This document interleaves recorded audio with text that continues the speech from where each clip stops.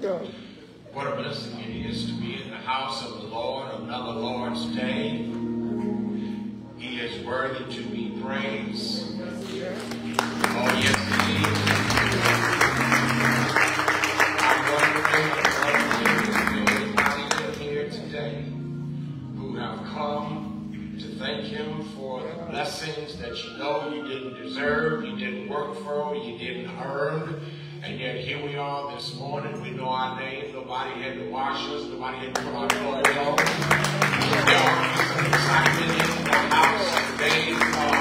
At least 15 worshipers today who know that I could have been in an accident, but I wasn't. I could have been out, but I wasn't. You have a whole lot of reasons to praise God for. If you can stand up, you ought to be able to get up. And just letting you know that I'm glad I got nothing up the street. I can stand up. You got that I can paralyze will be glad to switch places with you today. You got the idea how many people that are bedridden that would love to be able to stand where you are standing today. I'm thinking and I'm thinking and I'm thinking because I look at what all that could have happened and then I got a whole lot to tell God thank you for. Oh, amen. He knows you that in the hallway, y'all ought to get up too. Because he's been good to y'all right now, just as good as he's been to us up in here. He is worthy to be praised.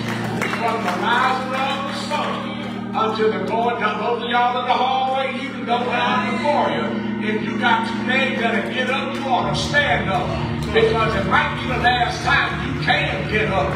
And God at least be able to say, I thank him for being good to me. He is worthy. I wonder if I have at least 25 folks in here that can say, I thank him. You ought to look at somebody this morning and tell them that the Lord has blessed me all week long.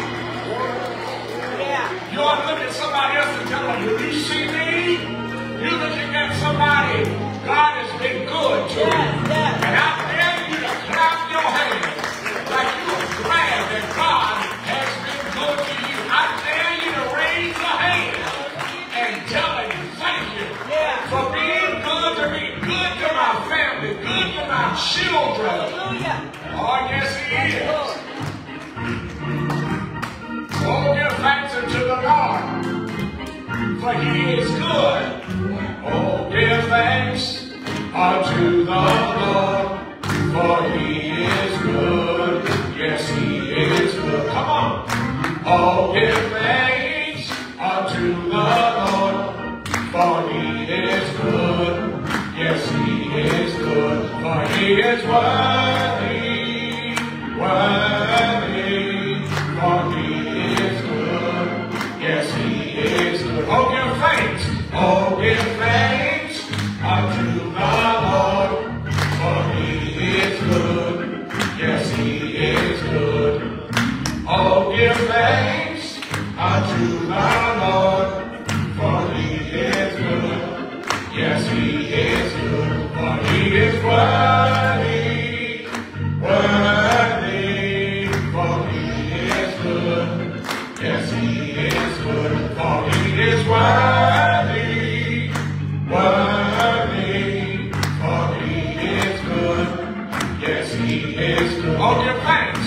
Oh, give thanks unto the Lord, for he is good. Yes, he is good. Oh, give thanks unto the Lord, for he is good. Yes, he is good. For he is worthy. Anybody know that? Worthy. For he is good. Yes, he is good. For he is worthy. Worthy. For he is good. Yes, he is. For he is worthy. Worthy. For he is good. Yes, he is. For he is worthy. Worthy. For he is good. Yes, he is. Let the music play. Come on.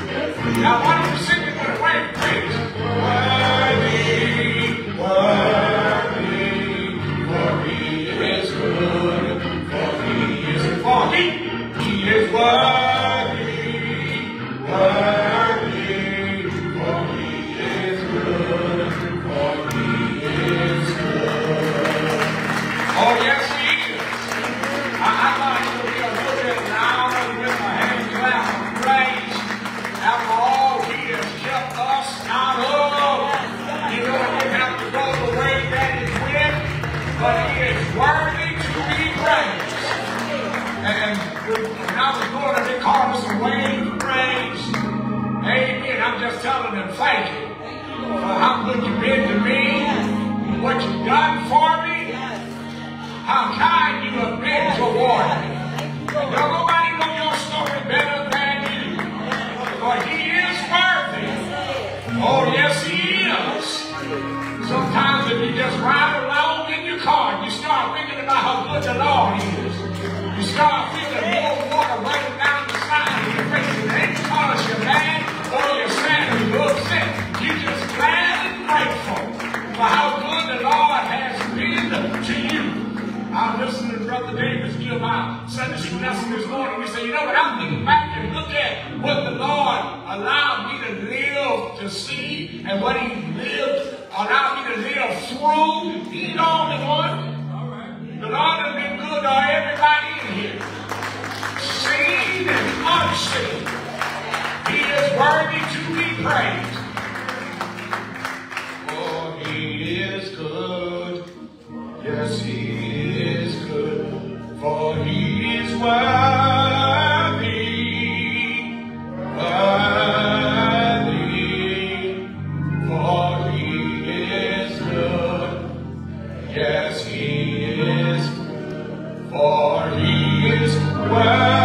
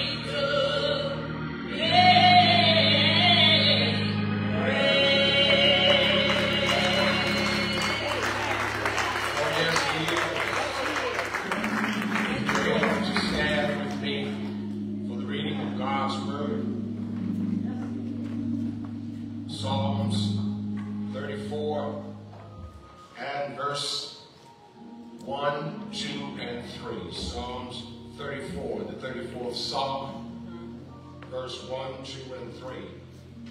When you find it, would you say amen? Amen. I will bless the Lord at all times. Yeah. His praise shall continually be in my mouth. Yes, it is. My soul will make its boast in the Lord. The humble will hear of it and be glad. Oh, magnify the Lord with me, and let us exalt his name together. Yeah. Let me read verse number 4.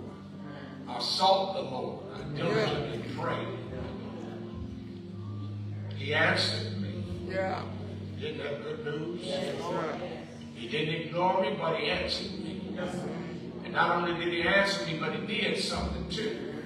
Yeah. He delivered me Thank you, Lord. from all of my fears. Bow with me if you will. Thank you, Lord.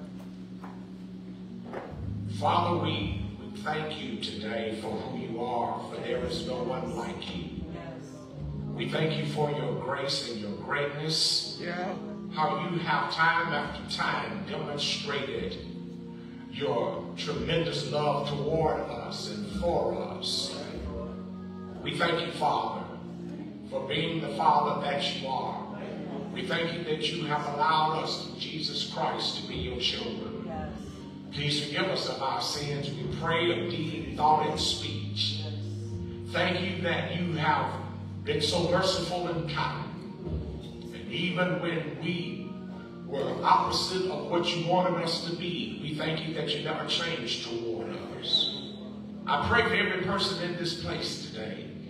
I pray even for those that will watch this telecast. I pray for their families. I pray for the salvation of their household. I pray for their health and strength. Lord, I pray that you will hold us close to you, thanking you for this another chance to get it right. Let the words of our mouth, the meditations of our hearts be acceptable in your sight. Oh Lord, our strength and our Redeemer, we pray. Amen.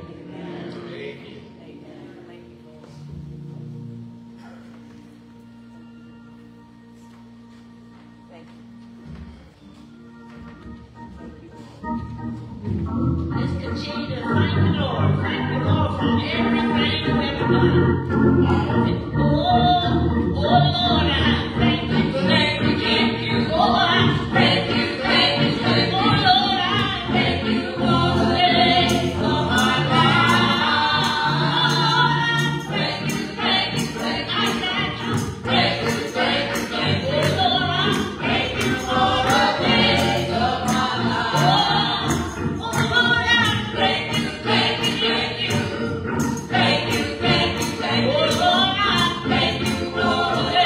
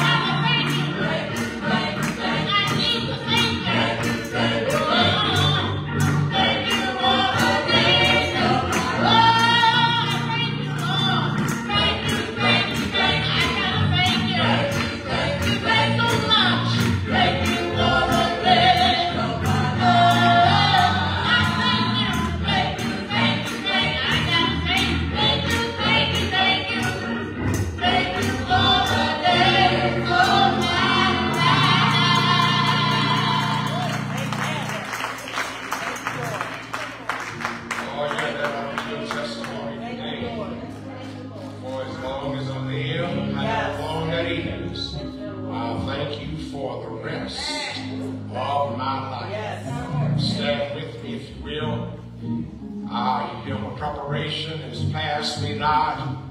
O gentle Savior, hear my humble cry, while on others thou art calling. Hear my humble cry. Hymn number 62. We'll sing the first and the second stanza of that tremendous verse. Pass me not, O gentle Savior,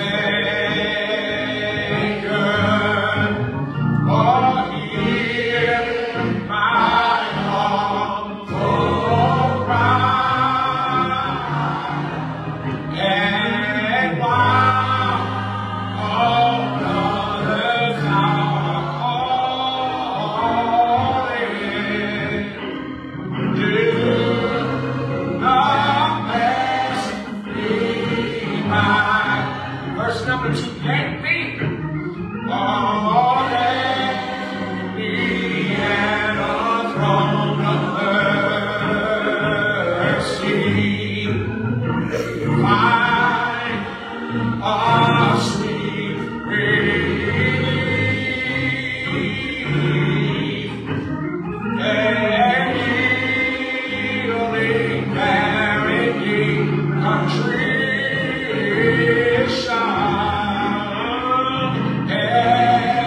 Help my unbelief. Come on. I'm singing.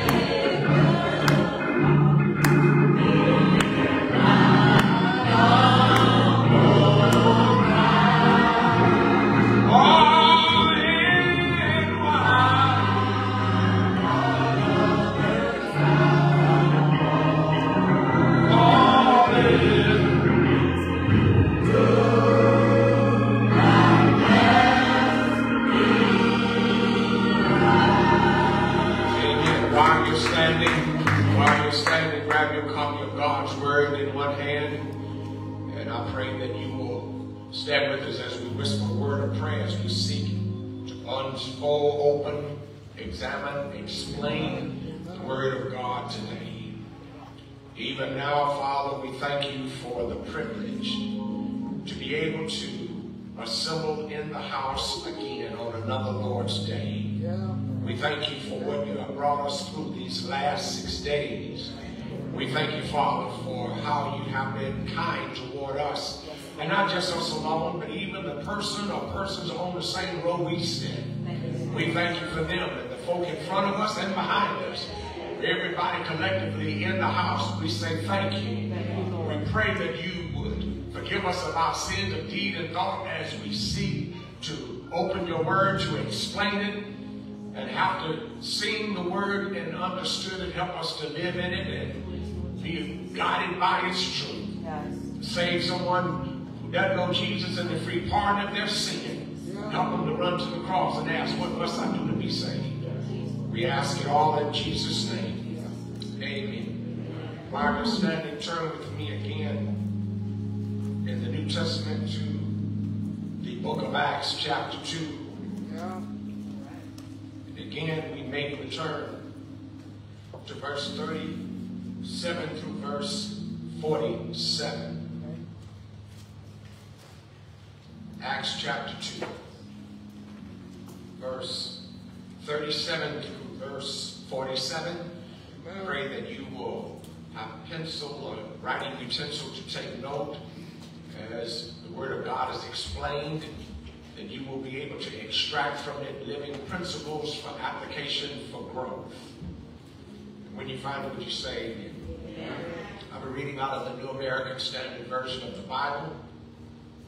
Now, when they heard this, they were pierced to the heart and said to Peter and the rest of the apostles, "Brethren, what shall we do?" Peter said to them, "Repent, each of you be baptized in the name of Jesus Christ for the forgiveness of your sins, and you will receive the gift of the Holy Spirit.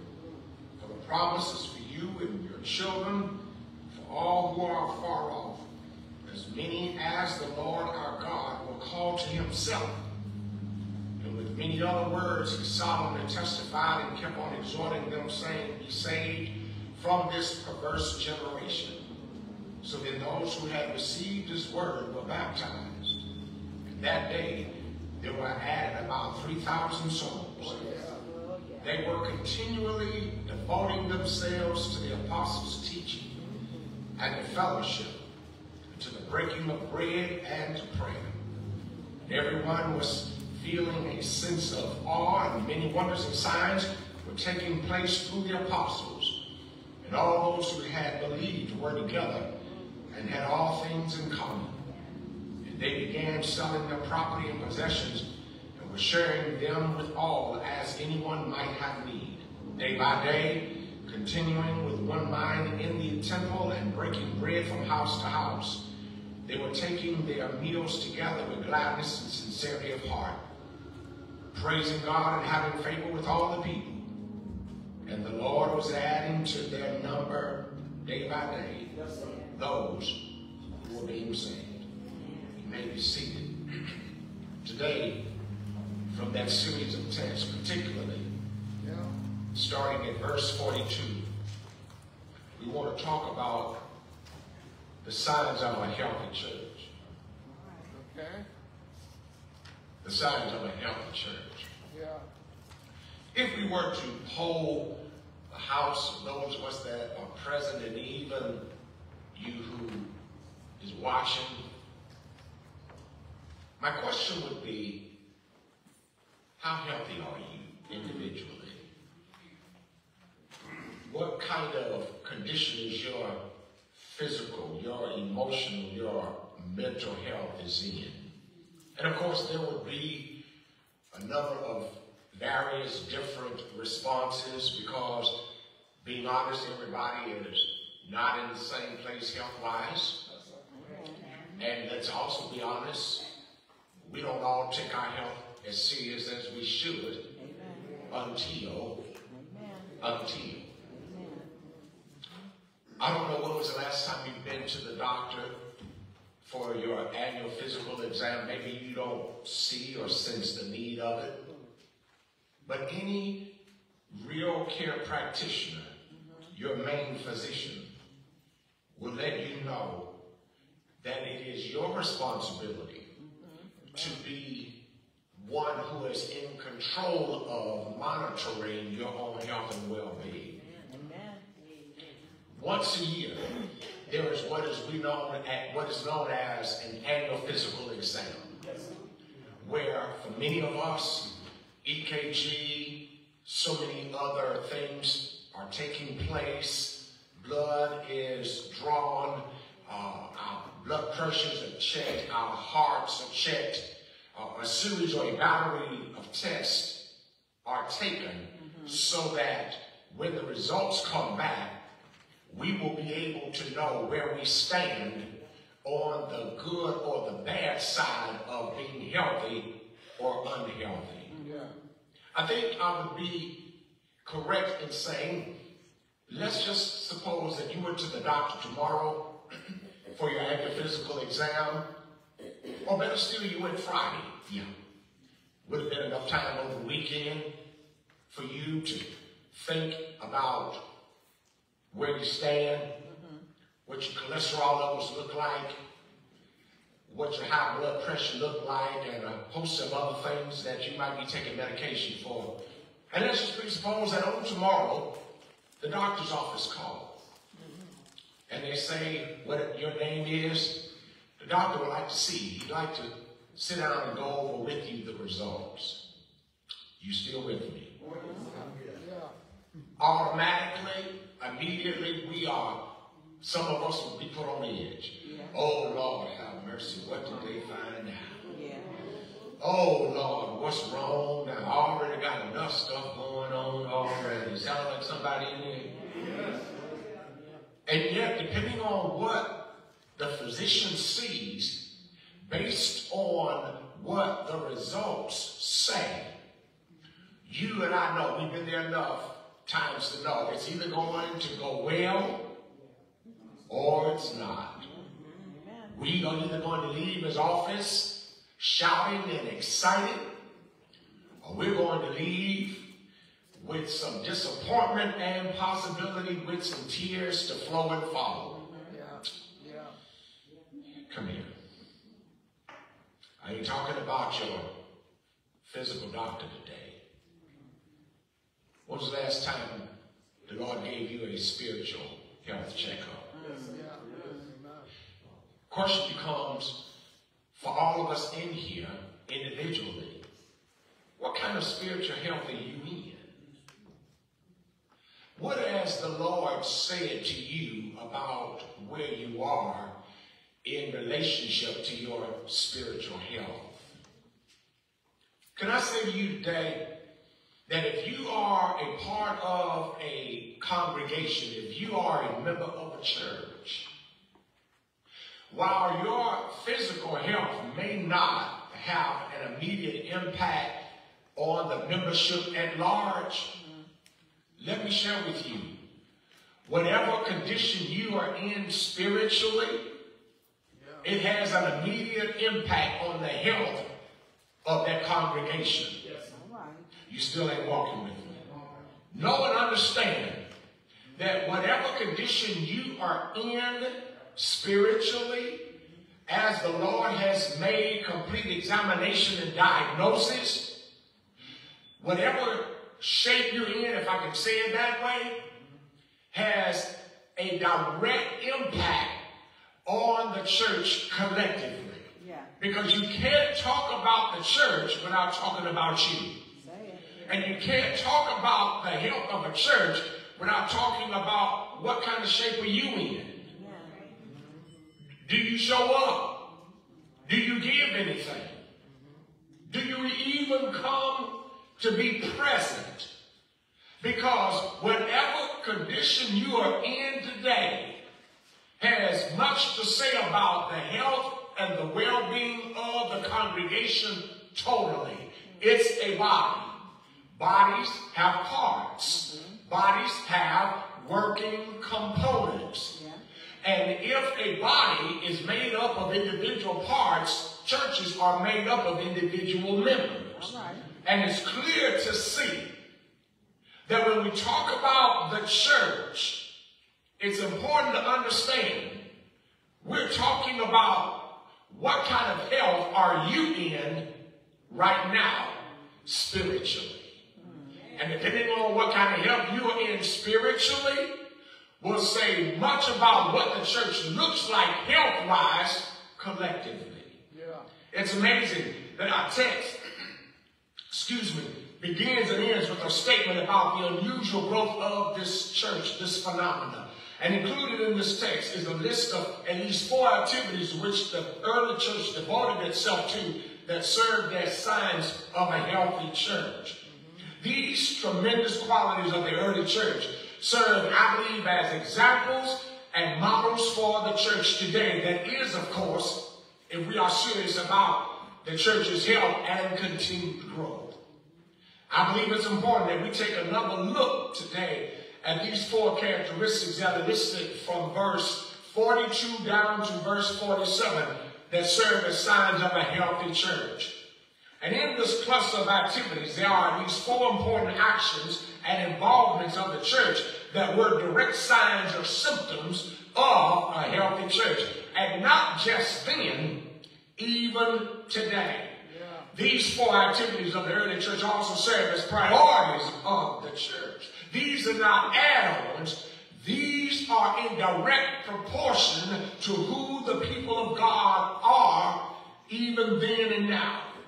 They made a steadfast commitment to doing these things, and as a result of their excitement and ongoing engagement of them, The bottom line is, when you get to verse 47 at the end, it says what the Lord did.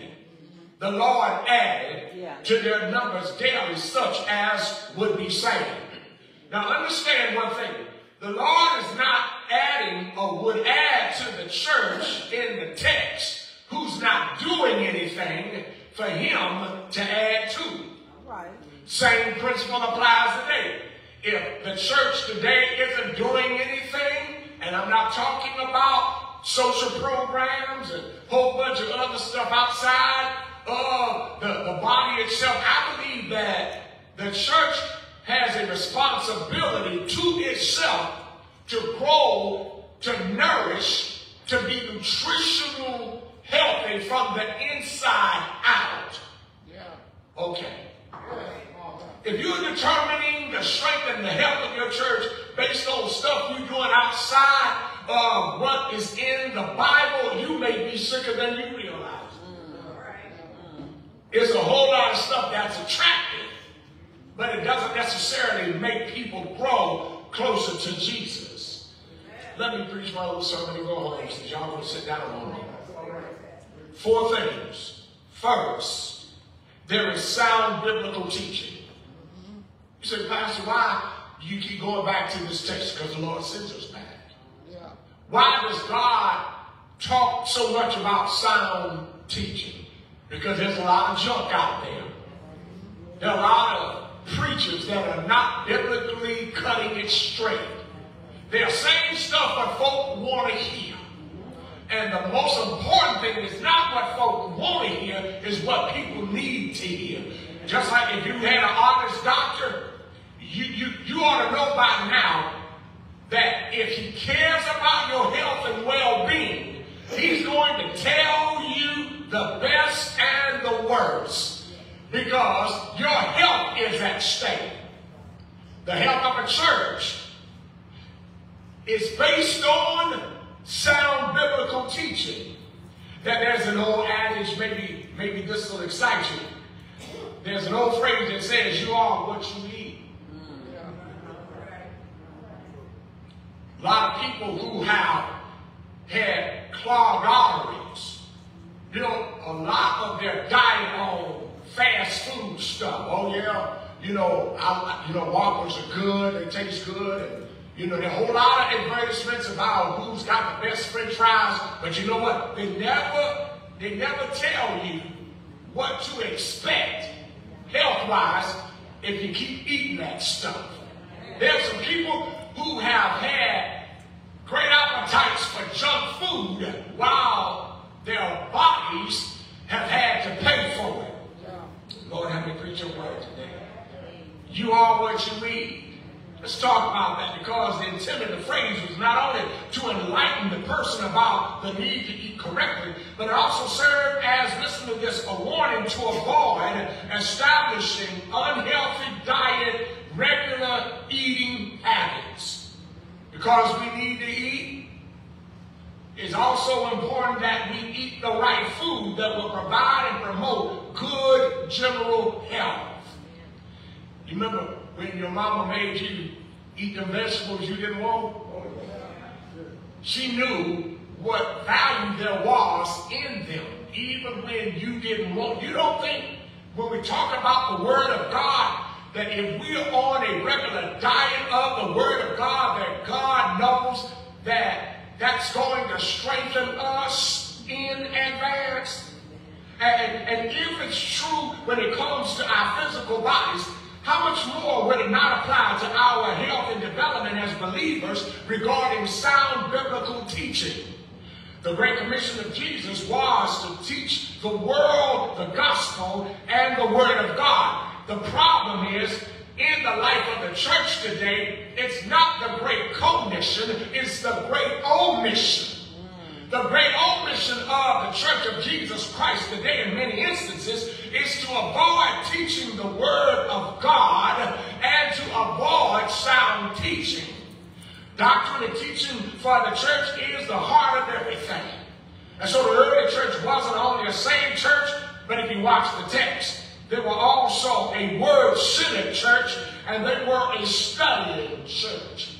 The first sign of a healthy church is in its willingness to be taught the Word of God. What do you look like today?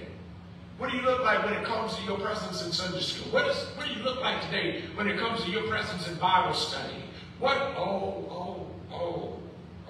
Preacher, I didn't come for that. Well, I'm sorry, I don't know what you came for. But if you are a healthy eater of the Word of God, I'm walking right down your street.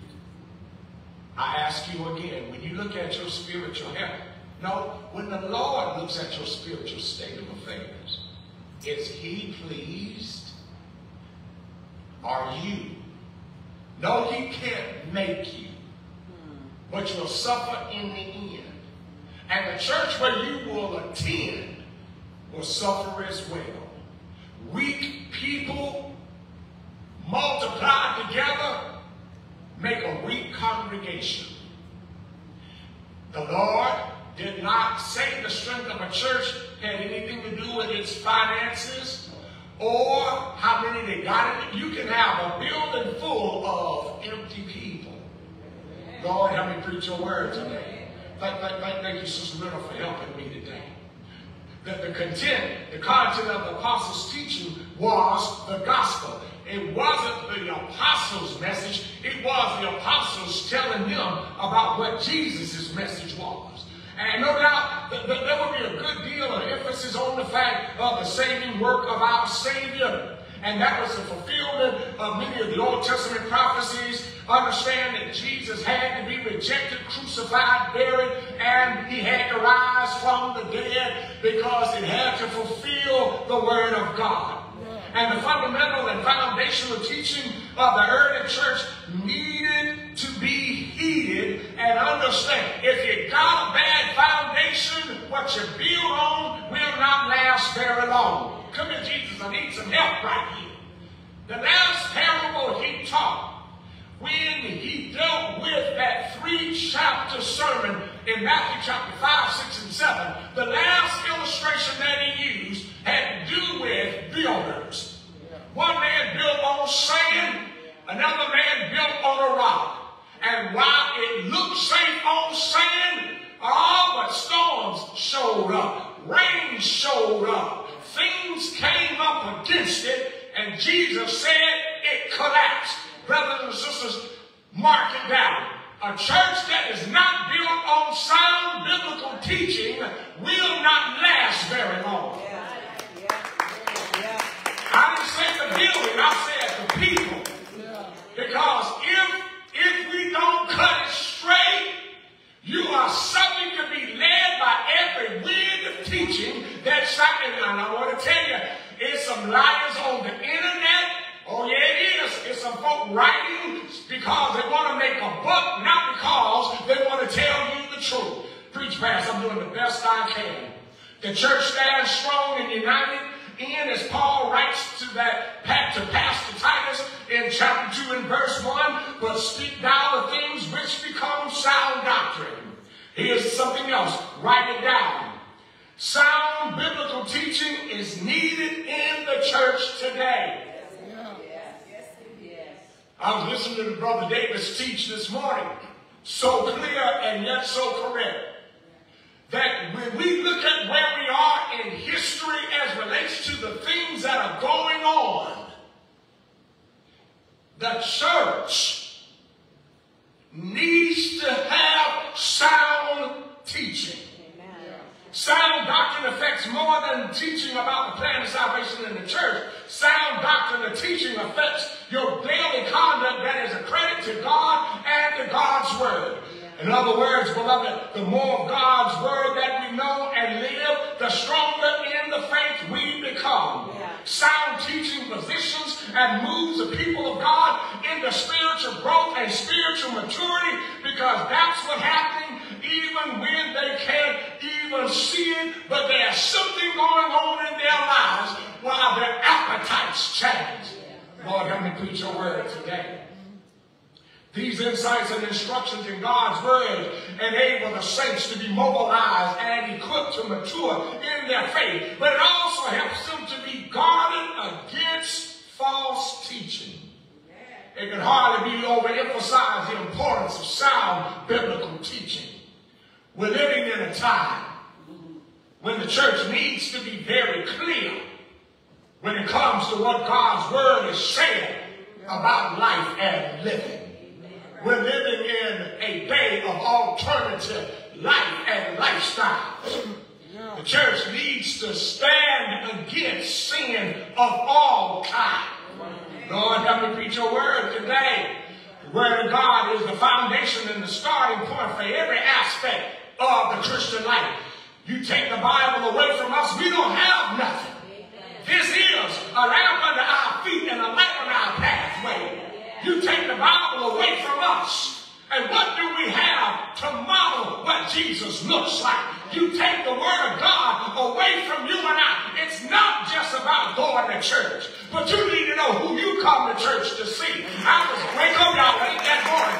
I was glad when they said unto me, let's go so we can look at each other. No, that ain't what the text is saying. We come so that we can encourage one another, but you and I have an audience of one. I pray that when you came to worship in this building or where you sitting in the front of your smart device, is that you need to know you and I have an audience of one with the Lord. Whether the building is full or whether it's half empty, the Lord is in his holy temple. How much of him? All of him is in the holy. God is so great. Oh my Lord. Can I just break it down so small? God is so immense, so huge, so vast that the heavens can't contain him. But he can miniaturize himself enough to meet us in this place. And so when we worship him, we ain't worshiping a part of God, we're worshiping all of God. It ain't just God's foot of it is in here. God's presence is here. And that's why we ought to be respectful in the house, because we know we come to worship him. Not some of him, not a piece of him, but all of him. Yes, Lord. Yes, Lord. Yeah. Can I just keep preaching? Yes, sir. Not only is there sound biblical teaching when you talk about the sign of a healthy church, but secondly, another sign of a healthy church is they had fellowship. It's amazing how Luke, who is the author of the book of Acts, this is his second work, the gospel named after him and the book of Acts, that when we come to this word fellowship, which is the Greek word koinonia, it has a larger term and a larger and a broader understanding than what we Englishize it. I know I just made up a word. It'll be all right.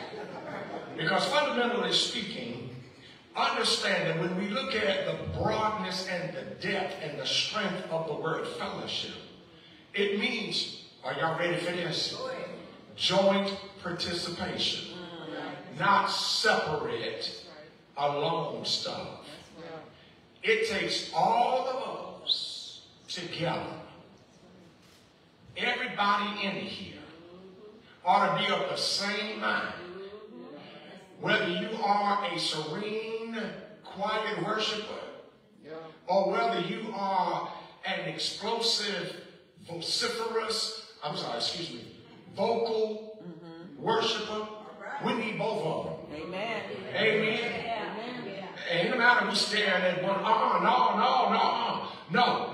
I'm not asked to be like you. You're not asked to be like me. But don't take my individuality away from me in terms of our worship. And I will honor yours. Because we're on the same page. Somebody ought to talk to me. Hello. I was watching some excerpts of the game that they had yesterday in Cleveland. And when they hit a home run, I didn't see folks in there like, All right now. Oh no, I saw people jumping up, hollering, screaming, spilling beer on themselves. Ain't nobody getting mad talking about you owe me a cleaning bill. In that celebrated moment, Lord help me today. I thought I had about 10 folk in here. In that celebrated moment, when their team was on the line needing a win and somebody came and hit a home run and put them up. Okay, since you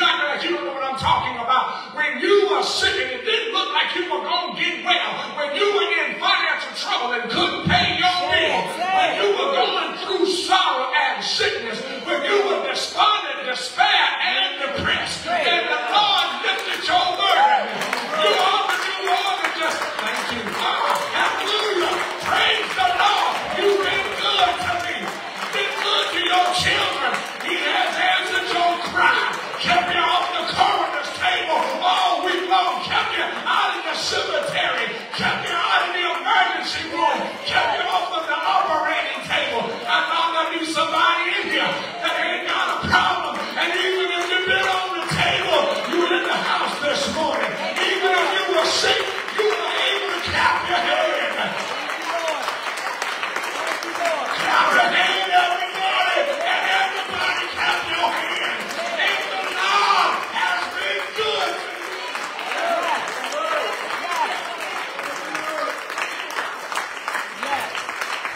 Maybe you needed a reminder.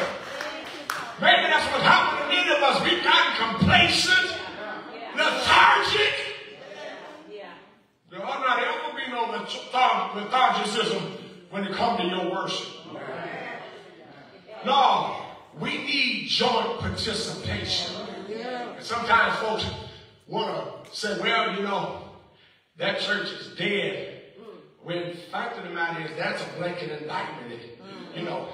It just might be the folk who's making the allegation might be dead themselves.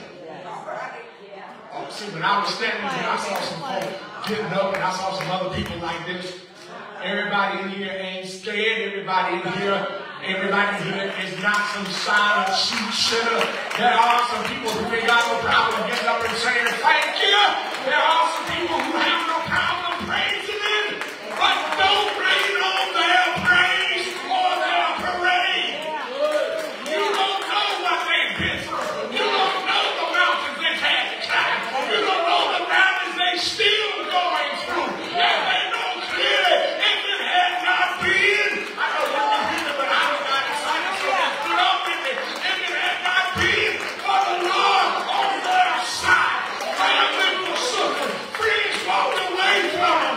They were in despair, but they're in the house today to say thank you for my journey. Thank you for your goodness. Thank you for your kindness.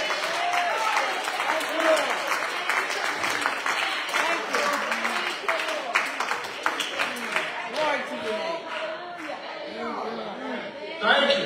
Thank you, Lord. Thank you. Yes, Lord. Because in the fellowship, there is strength, not in numbers, but in participation. Yeah. Yes. Amen.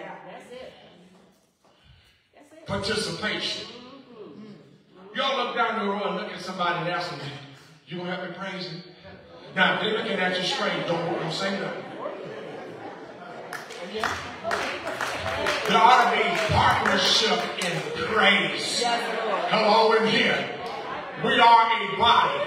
Whenever my left hand gets hit by an obstacle, goes up against something, my right hand ain't saying, you dummy, didn't you see that? You're all by yourself. But what happens when I happen to say right hand, would you please go to the aid of the left hand and stroke it and let it know that you care, that you are concerned about it, and it's going on without even having to say anything. It's already there in the light of the fellowship. We ought to be concerned about one another. We ought to go beyond our own needs, our own selfishness, because it might be them today, it might be you this afternoon.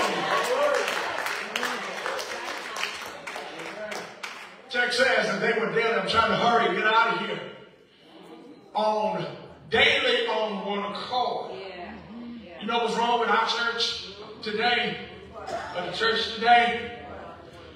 We get to worship one day out of the week. They went 7 days, and we complain about one day and won't show up, and they showed up 7 days in 1 week. We'll figure it out for that. Praise the Lord. Yes, Lord. It says every day, I ain't making none of this up. Daily in the temple. Hello in here. You got almost beg, pray, and pay some folks to come to worship. And yet, every day they were showing up, because watch this, when they had joint prayer participation, they didn't need the apostles to make phone calls or house visits to go see what was wrong with why Sister Mary or why Brother Arthur ain't showed up in church. They cared about one another, because when Brother Arthur and when that sister didn't show up, it was something missing. And whenever in any fellowship, whenever folk don't show up, there is no real element of joint participation. Whenever folk are missing or absent, we ought to be concerned and care enough to see what's going on with it. But then thirdly, yeah, I'm at the halfway point. I know. I heard preacher, come on. the breaking of bread. Yeah. This church, not only were they a Bible-believing church, not only were they a fellowshipping church, but they also had reverence and respect for he who is the head of the church by coming together and remembering what Jesus did. Verse 42 says that they were breaking bread. It's really another synonymous term for communion or the Lord's Supper. The symbol of fellowship here was remembering what Jesus did and died for us, paying the complete cost, and we got it free. That's where we all meet at the cross. Oh yes.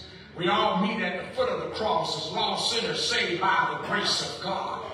I'm thankful that there's still room at the cross. It is the cross that brought our peace, reconciled us to God, and saved us by the grace of God. And it is the cross that becomes the symbol of our fellowship. Brothers and sisters, I'm trying to tell you that we are one with Christ because of the cross. Paul says we're crucified with Christ. Nevertheless, it is not I who live, but it is him who lives in me, and he lives in you.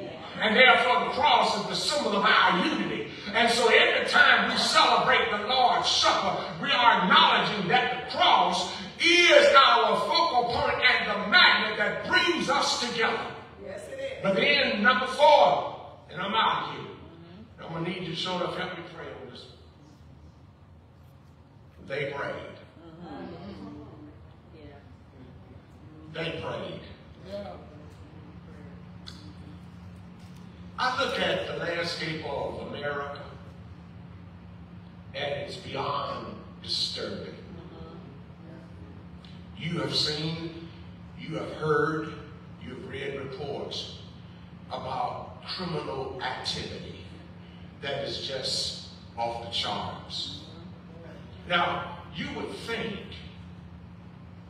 the people who know he who has the power and got the answer to the problems that the people are facing, that the government, the president, the mayor, and nobody else in Washington can resolve. But the God who sits high, as Grandmama would say, and looks low, he who has the last word, he who can speak and men will live, he who can speak and men will lay down and die. That God who helped us, who saved us.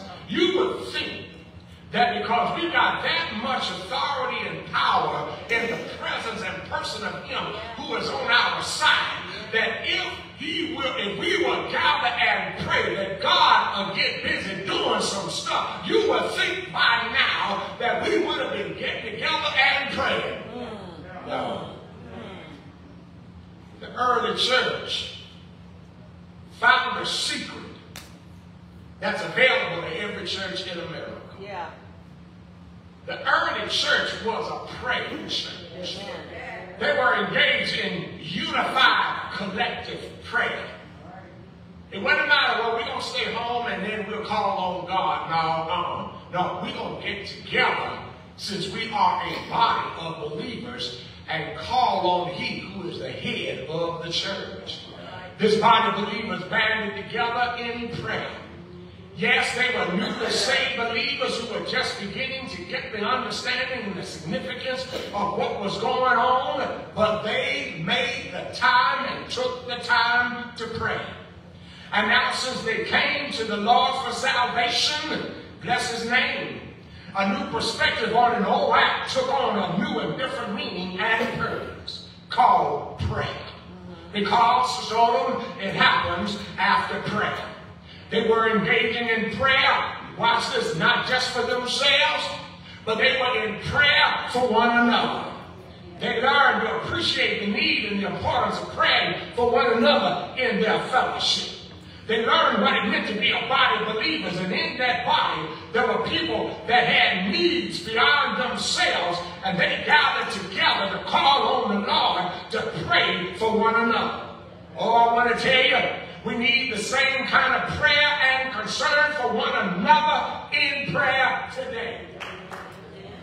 Oh yes, people are still in spiritual bondage. We need to be praying for their deliverance. Lord, help me preach your holy word today. And how comforting and yet how encouraging it is to know that not only are there saints praying, but they are also praying to God on the behalf outside of themselves.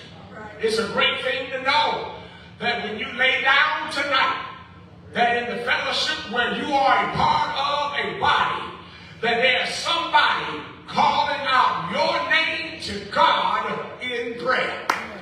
Oh yes, I tell you what I need you to do. I need you to look on your road to the left and the right.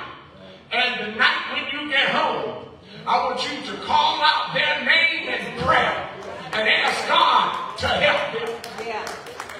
Yeah. Isn't that good news? Yeah. And when you know that you got somebody who is calling out your name in prayer, I'm crazy enough to believe that God will get active, bend his ear low to hear somebody's cry on your behalf. I tell you, oh yes, it does work.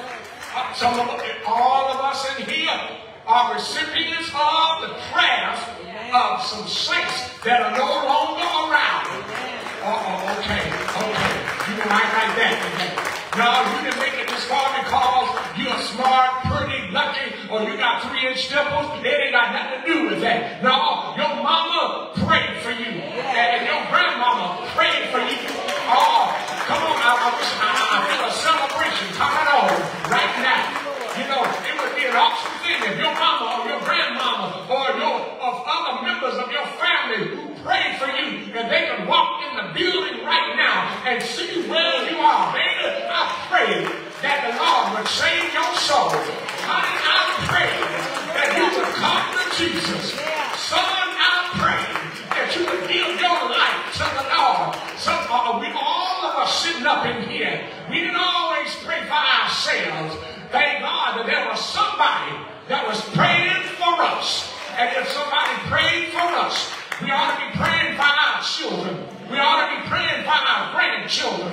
We ought to be praying for folk that we know that are unsaved today.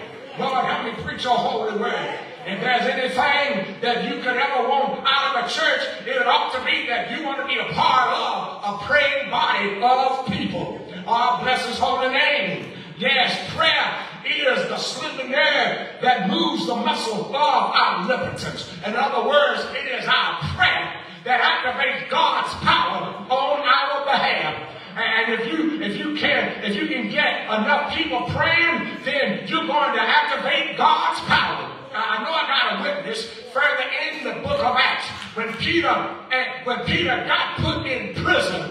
The word says that the church, Sister McMillan, went on a prayer mission. Yeah. And they just kept on praying. It didn't matter how long, if it was all night, they kept on praying. And the fact is that when God answered their prayer by sending Peter back to the place where prayer was going on, y'all missing what I'm saying. Peter didn't get out of prison and then go home and start watching Let's Make a Deal. No, Peter went back to the place where the folk were praying for him and wanted to be a part of the praying moment. And that young lady named Odom, when she heard a knock at the door, Lord, keep my mind clear while I preach your holy word. And there was a knock at the door, and she said, sound like Peter went back to the place where the church was praying. And they said, girl, you done lost your mind. Peter is still like him. No, Peter is at the gate. I want to say to you today that when God sends your deliverance, you ought to have enough sense to tell him thank you. When God gives you the answer, you ought to celebrate. When God gives you a breakthrough, you ought to let him know that you're thanking for what he has done for you. They came together. Oh, bless his holy name. They didn't have a building.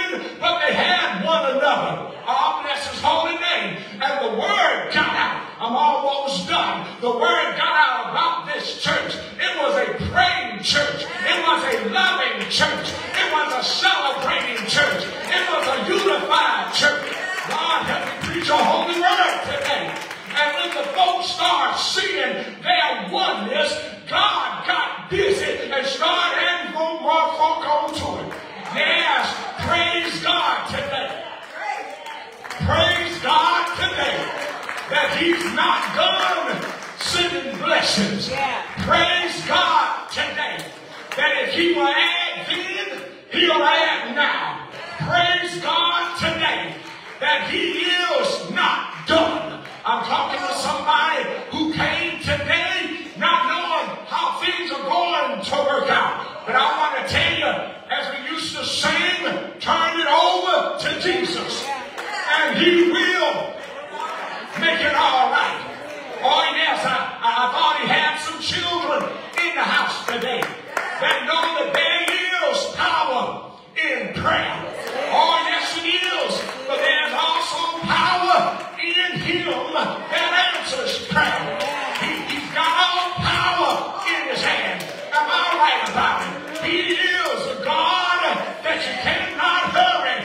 He may not come when you want him, but he's always, I ain't gonna do no help. He's always, he ain't never late. He knows what you need, and that's why you ought to be a praying person. Praise God that he is a way maker. Praise God, he is a storm stealer. Praise God, he is one to give peace of mind. Praise God, he will bring you out. Praise God, he will stand by your side. Praise God, I thought somebody else would stand up, that he will do what he said. Is there anybody here? Is there anybody here that knows for yourself that I'm a living witness that prayer will work? That prayer does work. Praise God. Praise God. Praise God.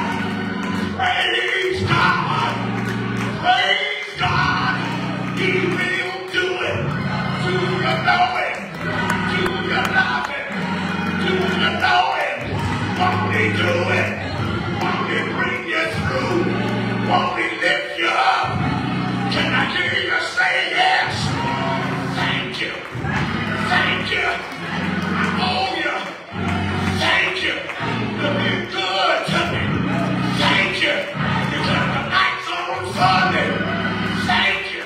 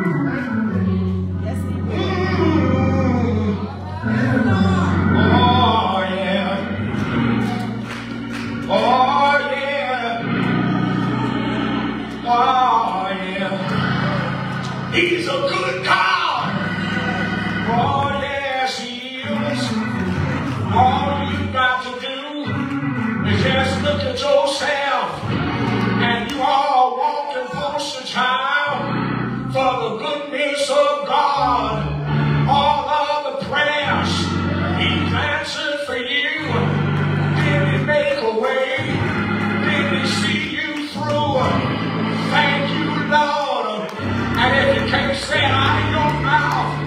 Let your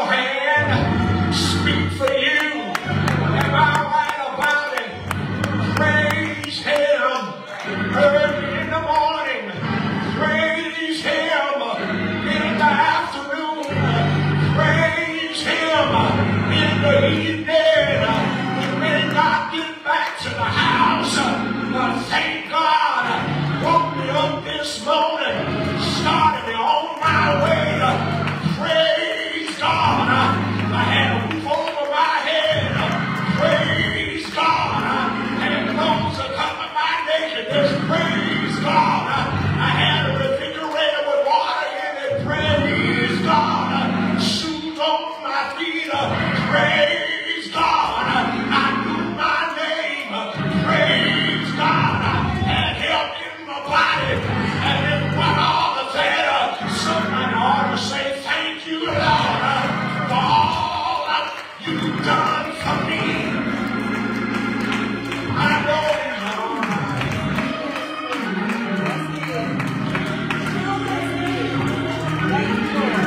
Should have been dead. I'm still here. Should have been cut off. Still here. They may not know your story, but is there anybody here that can testify with your hand and say loud, everything I've been for the Lord on my side, still on my side, still making the way on my side, still holding my hand on my side, guiding my mind on my side, helping my body on my side, been good to me. Do you know him? Do you love him? Is he all right? Oh yes he is. He's a good God. He's a good Savior.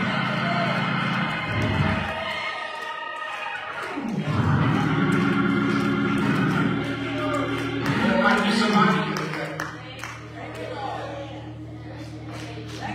who needs to come to him. Even if you're watching, Thank you, Jesus. he's as close as the breath that you breathe. You can accept him even from your smart device. Yes, yes, yes. Whoever calls on the name of the Lord will be saved. You ought to call on it now. And maybe you are saved, but maybe there's somebody in your family who isn't. In your heart, you ought to just be calling to God to save the name of that person. Yes. Your child, some friend, some colleague, some co-worker that you know needs to be rescued from sin. And if he was willing to save you and me, how much more would he not save them? Is there one? If you know you stand outside of the ark of safety, you say, well, I go to church. Going to church doesn't make you a Christian no more than putting a wrench in your hand and calling you a mechanic. You need to repent of your sin. Come to face with the fact that, yes, this just ain't going to get it. And self-help books ain't the way. This is the best book there is. Come without money, come without price. Though your sin be red as crimson, I'll wash you in my blood and make you whiter than snow. He wants to rescue you today. And if you ask him, he will.